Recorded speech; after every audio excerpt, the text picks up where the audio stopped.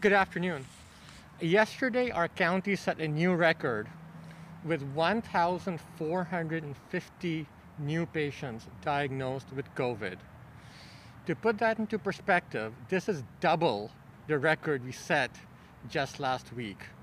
We are clearly seeing increased levels of transmission in our community, and we know from historic data that about 10% of individuals diagnosed with COVID will need hospitalization.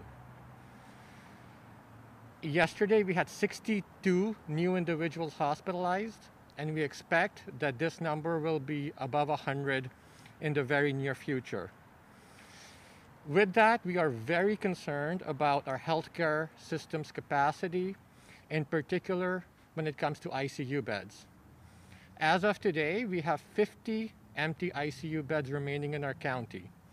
That's 50 beds for a county of 2 million people to care not just for COVID, but to care for everyone who needs critical care in a hospital. Many of our hospitals can continue to have 5 or fewer vacant ICU beds. The hospitals are doing their part. They are working very hard to balance the load among themselves. They are canceling elective surgeries. They are finding nurses in their systems and deploying them to the most critically ill patients.